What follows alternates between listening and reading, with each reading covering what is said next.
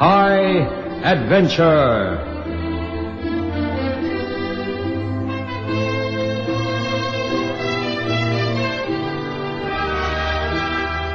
Tonight, Ron Evans takes us back 400 years for his story of The Prisoner.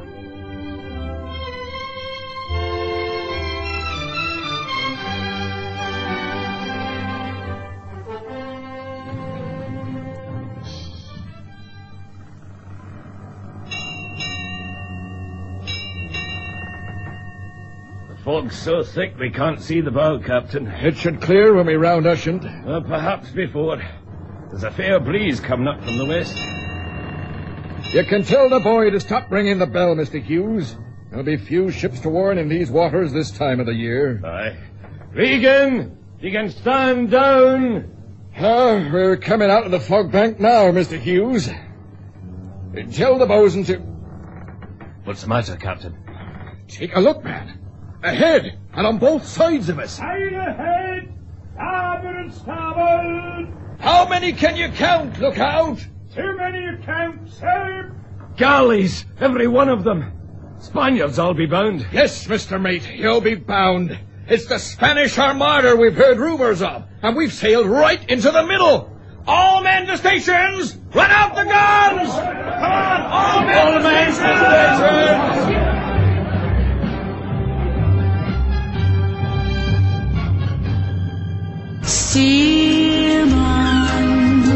Die goeie ou dae van Springbok Radio is terug.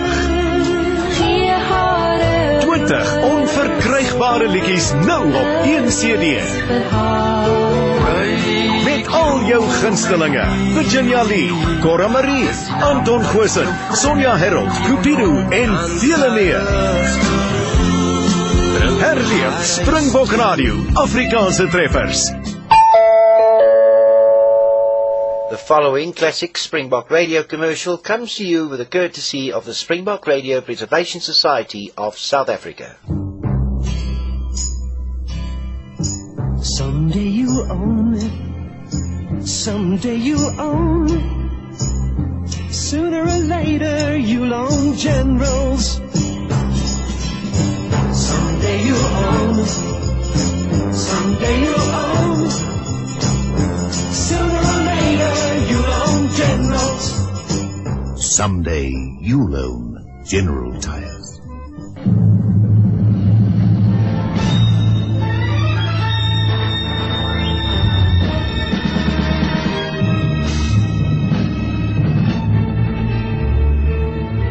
They're closing in on all sides, Captain. I've got eyes, Mr. Hughes. They're impatient to take us, I see. Aye, if only we had the speed and wind to turn about and give warning. See the soldiers on the decks? Act like West Indies slavers. I'd say they're bound for Plymouth to bottle our fleet in the Sound. Aye, there's going to be a great battle soon. Meanwhile, we must look to our own. Aye, their shots going too high. That's a thought, Mr. Hughes. They're tall galleys, built for the Mediterranean. Our ships are low in the water. The closer they come, the safer we are. If they come right alongside, they'll be putting broadsides into each other with us sitting pretty in the middle. Until those Dago soldiers come pouring on board. They're within our range, sir. Aye, well, we'll show them what few teeth we have. Go down and send them a broadside. Aye, aye. Bow and stern chasers, fire!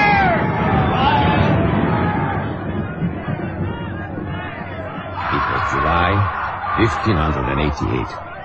130 Spanish galleys with their rows of sweating oarsmen were bearing down on the English coast. Every one of the 27,000 souls on board those ships thought their fleet was invincible, like a leather jackboot poised to stamp out the life from an ant. When the small English merchantmen suddenly appeared in the midst of the fleet, the ensuing action was a foretaste of the future. The lumbering galleys suffered from the Englishmen's broadsides, and 3 were badly damaged before the merchantman was overwhelmed and sunk by sheer weight of numbers. Captain Rupert Haynes was the only man to be spared. He was taken on board the frontline galleon, the Santa Berta, commanded by Don Hidalgo de Veres. To his surprise, no attempt was made to curtail his liberty on board. Indeed, he was treated as an honored guest by the commander and his officers. May I present my daughter, Carlita? Honored to meet you, Miss Carlita. Tell me, Don Hidalgo, is it customary for you to bring your families to war? War? There will be no war to speak of, Capitan Haynes. A combined onslaught from our armada and the Duke of Parma's army across the Channel will finish England in a matter of days. You will have some wine, El Capitan. It is the finest claret. Thank you, yes. It was a fine engagement, see. Your men fought well. We expected you to strike your colors before our soldiers boarded you. Well, it is a pity indeed I didn't have 9 more ships like the Elsie. We'd have turned you back to Cadiz. Oh, I do not think so, Capitan Haynes. You wait till Lord Howard brings his fleet out to meet you. Small ships, lightly armed, no match for our galleons. That we shall see. Your galleons are too big, too high, difficult to maneuver. Our ships can move in under your guns and pound you with broadside cannon. Our power lies in grappling and boarding. Aye, but first you've got to catch your victim. And that will be the hardest part. We can argue all day, but only a battle will prove us right. Carlita has been taught your language by her governess, an Irish woman we rescued from the Moors some years ago. Her name is Mary O'Shanagan. Tell El Capitan about her. I am sure he will be interested. Kindly excuse me. It is time for a meeting with my officers. Mary was a passenger on a ship bound for Venice. It was captured by the Moors and she was made a slave. My father rescued her when he attacked Ceuta and put her into our service. She taught you well, Miss Carlita. Mary also taught my father English. Are you not afraid going into a certain sea battle like this? I feel it's no place for a lady. You heard what my father said. It will be nothing. Your father is desperately wrong. The English ships will sail into the Armada like a swarm of bees and create havoc. It will not be so. My father says he has orders not to engage the English in a sea battle. We shall sail fast and ignore your small sailing ships. Not engage us in battle? Then of what use is this gigantic armada of ships? To protect and cover the advance of the Duke of Parma's army when it crosses the Channel. He has 90,000 men awaiting our arrival. So that's the plan. In the close confines of the Channel, your ships will be helpless. Ours will stand like a line of castles from Dunkirk to Dover. Would you like some more wine, Captain Haynes? Aye, thank you. Just think, Captain Haynes. You will have a magnificent view of the invasion of your country from our deck. It's a good plan, I'll readily admit. But I've a feeling there's a flaw somewhere, and I can't quite put a finger on it.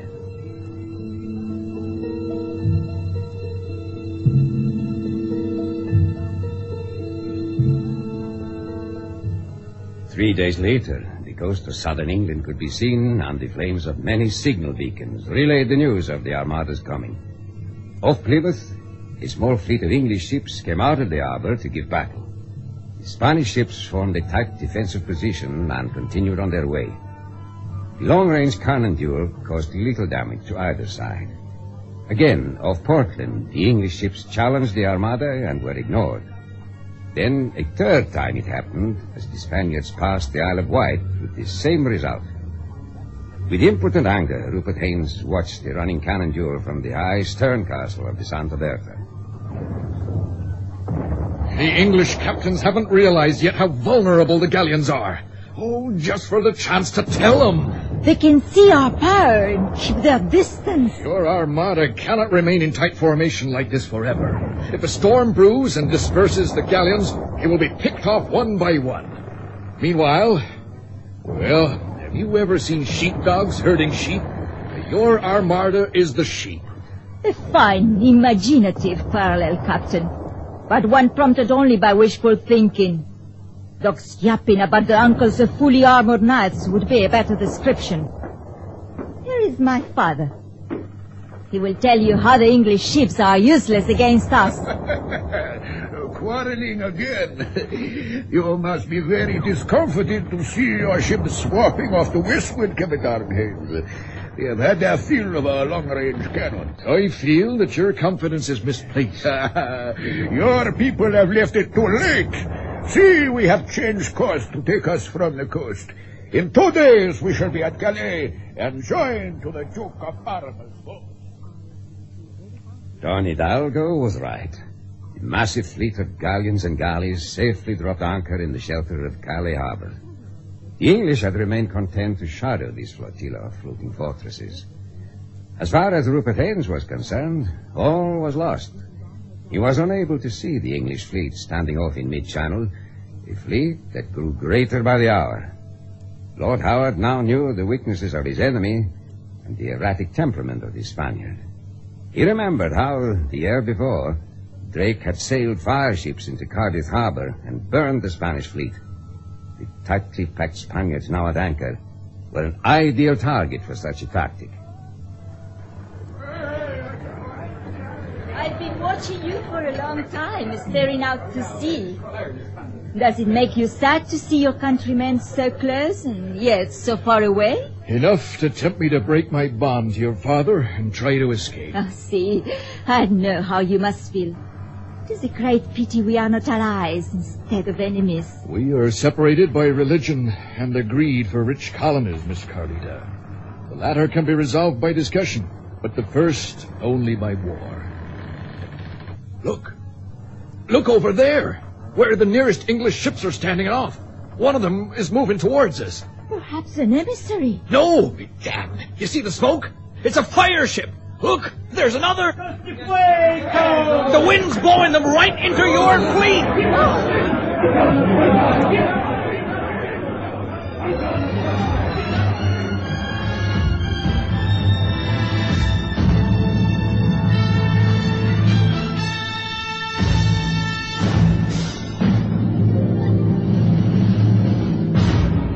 The following classic Springbok Radio commercial comes to you with the courtesy of the Springbok Radio Preservation Society of South Africa. Blossom, the word for goodness and quality.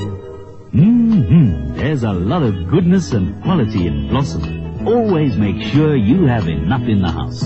Taste the margarine that starts with B, with vegetable oil so pure, with vitamins and more.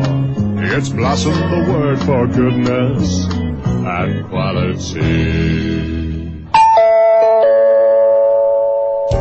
Some things in life are obvious and easy. If you have a business providing a good service or selling a product, you need to let people know. But how do you do that? Easy. Just tell them here on SpringbokRadio.com. Internet radio is about talking to people in their own homes. Your message becomes part of the sound they've chosen to listen to. To find out more about advertising on SpringbokRadio.com, contact Dave Dupria on Johannesburg 011 678 5176. Or for outside South Africa, 2711 678 5176. Or email Dave at SpringbokRadio.com.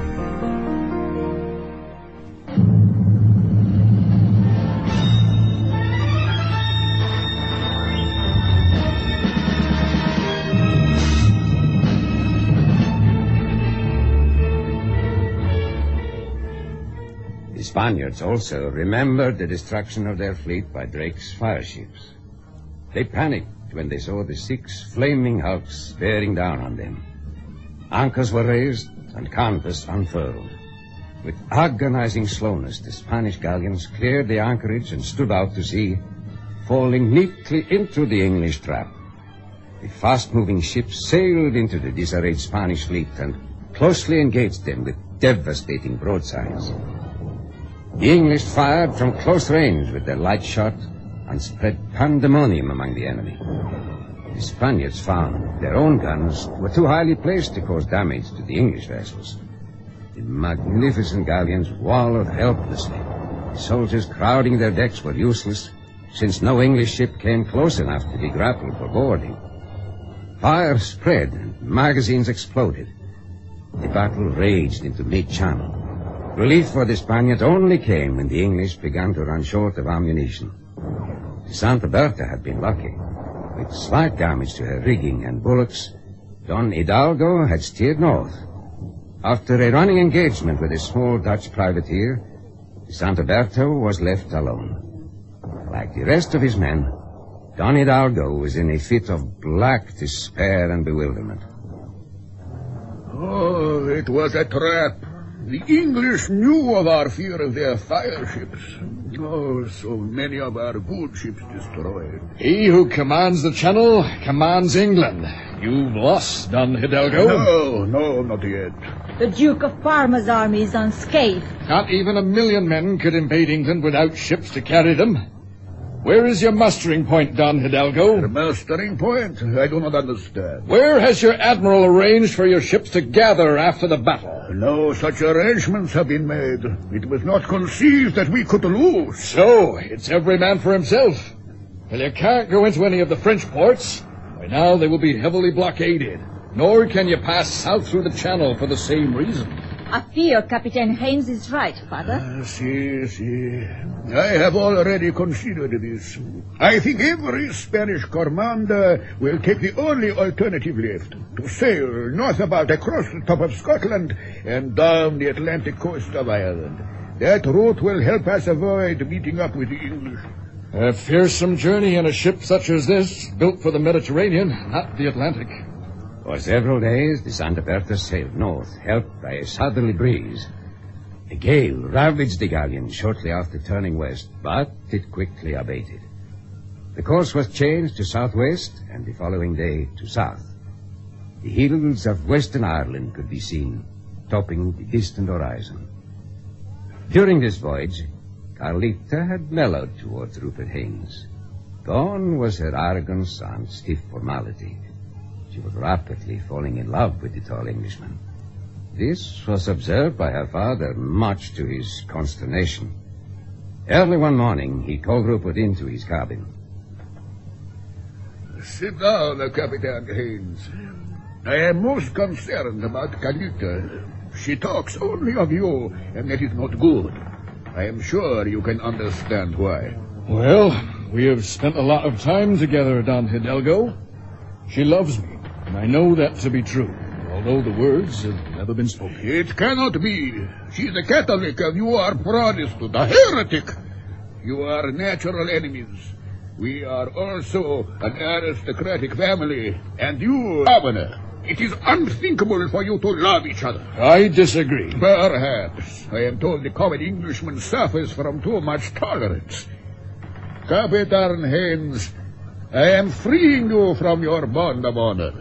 You are no longer a prisoner, and you will not return with us to Spain. This afternoon I will stand close off the coast and set you down in a boat. Well, that is very kind of you, Don Hidalgo. Also, a most effective way of separating me from Carlita. See, that is so. But you do realize what will befall you if I carry you on to Spain. You will be handed over to the Inquisition as a heretic. You will be put to the question and suffer the torment of fire, rope, and water. Either way, you will not have my daughter. I have no wish to test the mercy of your Inquisition. Thank you for the offer of a boat. I accept. Muy bien. You will go to your cabin, and you will be called when all is ready for your departure. I have one request, Don Hidalgo. See? May I talk with Carlita before I leave? Only in my presence. No, alone. A few minutes only to say farewell.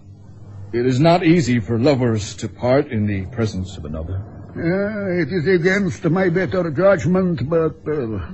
yes, a few minutes only. Now? Just before you leave. Oh, it is better I see her now. It might make our parting a little easier. Oh, very well. I will take you to her. This is what I feared most, Rupert. Yet you going to Spain would be worst. I don't know what to say. Heart is... it's almost bursting. I want you safe and alive, but I also need your love. I will die when you're gone. All is not lost. Not if you are ready to defy your father. Defy him? How? Now listen, I have little time to explain, so listen carefully. As I passed along the deck, I saw the boat being prepared. Aye, I can see in your expression you know what's in my mind. When those fire ships descended on us in Calais, of all the people I saw, you were the calmest. Now you need the same courage, the same composure. You're betrothed to Don Miguel de Pastoro. The choice is between him and me. Luxury or hardship? You, querido. You and hardship. There is no question, no doubt in my mind.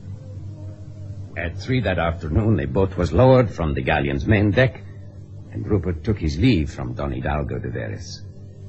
The tall ship rolled heavily, caught the strengthening breeze in her canvas, and slipped away from the nearby rocky shore.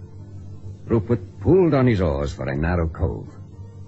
Don Hidalgo breathed a sigh of relief. His ship was relatively safe from attack by the English, his daughter safe from the attentions of an enemy commoner, and his course was set fair for home. He pleasurably sipped a glass of wine, gave instructions to his officers, then went down below to comfort Carlita.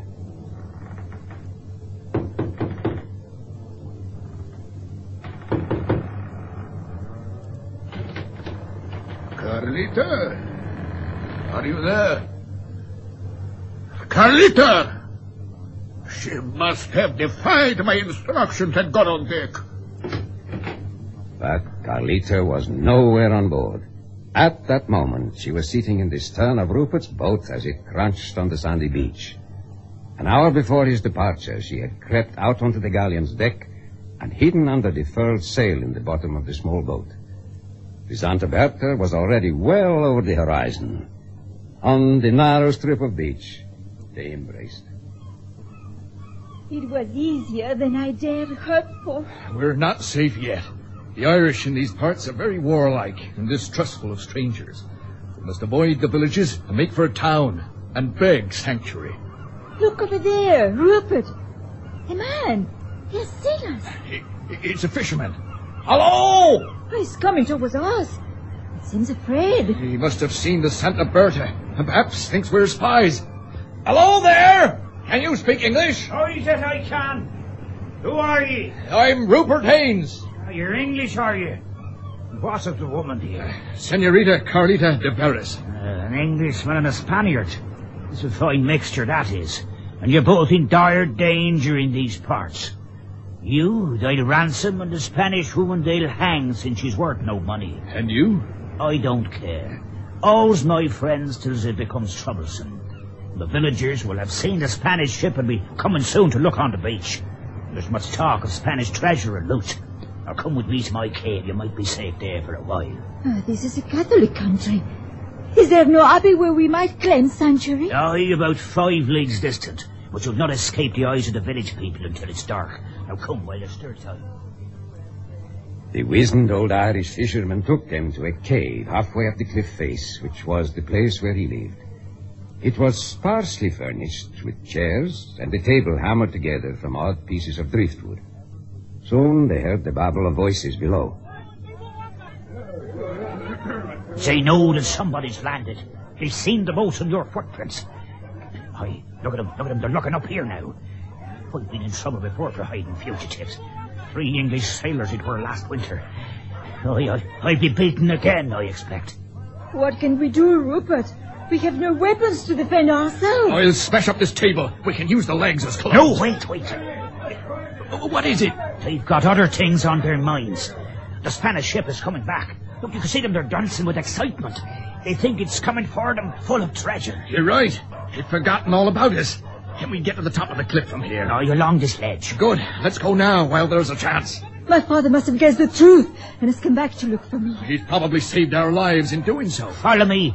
I might be lucky and escape another beating. Unseen by the people below, they moved cautiously along the ledge and reached the top of the cliff. Before them rolled the hilly, sparsely wooded countryside. Sean led the way, muttering prayers over every yard that they would not be spotted. Don Hidalgo sent ashore a longboat filled with soldiers. This resulted in a fierce clash on the beach and a hurried retreat by the Spaniards.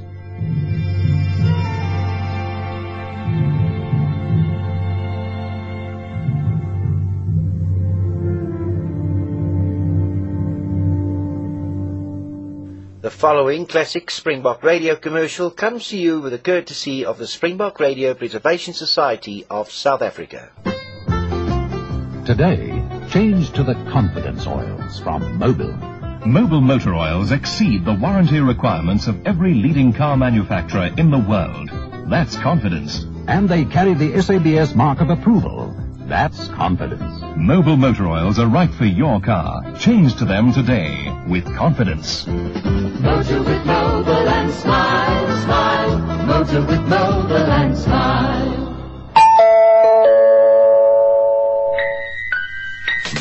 Splish, splash, the water hogs splashing all day long. Using up the water, it's too late when it's gone. If you want to help, then this is what to do. Make sure the water hog is never you. Just make sure the water hog is never, ever you.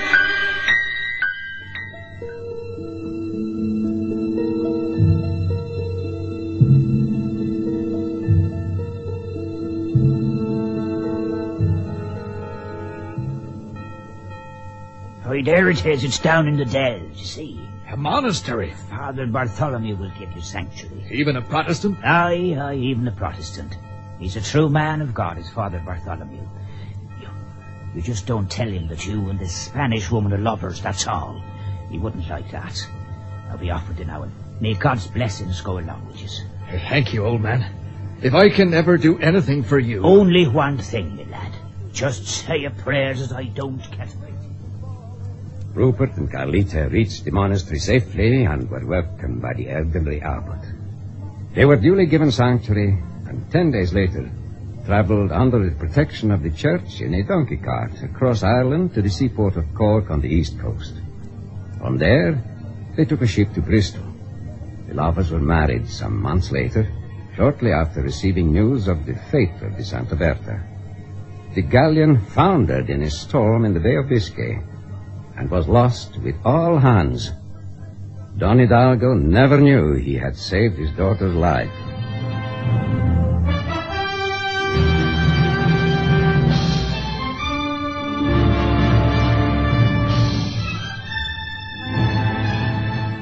High Adventure is produced by Anne Freed and directed by Henry Duffenthal.